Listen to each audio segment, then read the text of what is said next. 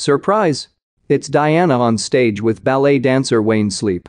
Season 4 of The Crown features an extraordinary sequence in which Princess Diana, Emma Corrin, dances with ballet star Wayne Sleep, J. Webb, on stage, wowing the crowd with a performance set to Billy Joel's Uptown Girl.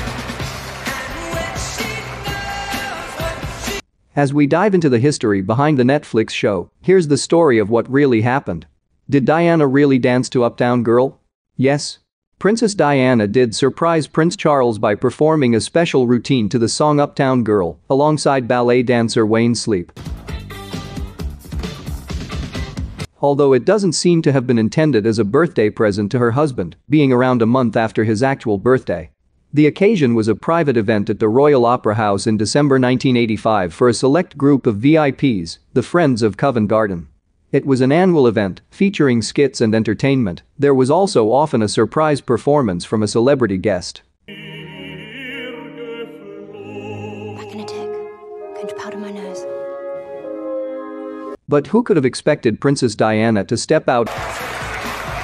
Certainly not Prince Charles. For weeks, Diana had been rehearsing in secret with Wayne Sleep, a physically short and immensely talented member of the Royal Ballet. She had approached Sleep herself to arrange the stunt.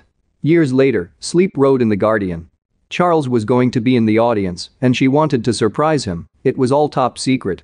We met in a rehearsal studio in West London. She was in leg warmers and a leotard. My first thought was, she's too tall to dance with me, I'll be a laughingstock. I'm 5 feet 2 inches, and she's 5 feet 11 in. On the night, Diana made her excuses and slipped out of the royal box. 2 numbers later, she emerged in costume. Sleep recalled. The audience gasped when Diana appeared as if they'd all taken one huge breath. At one point, I pirouetted and she pushed me down, then I carried her across the stage. I remember thinking, don't drop the future Queen of England. She loved it, but was most thrilled we'd kept it secret from Charles and our rehearsals away from the paparazzi. She loved the freedom dancing gave her. Was Charles angry? Apparently so. In her biography The Diana Chronicles, Tina Brown writes, Diana received a standing ovation and 8 curtain calls except her husband.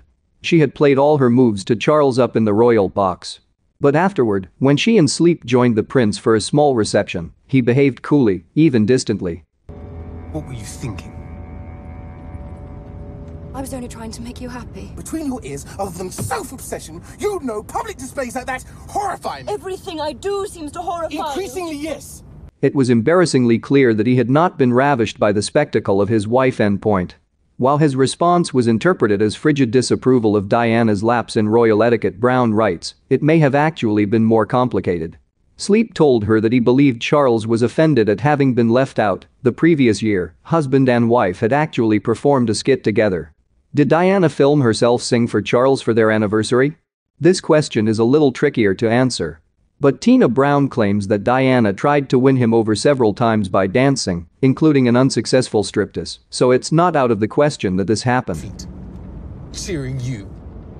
Tomorrow, the newspapers will be about nothing other than you. And people will see that it was about my feelings for No, you. if you had any feelings.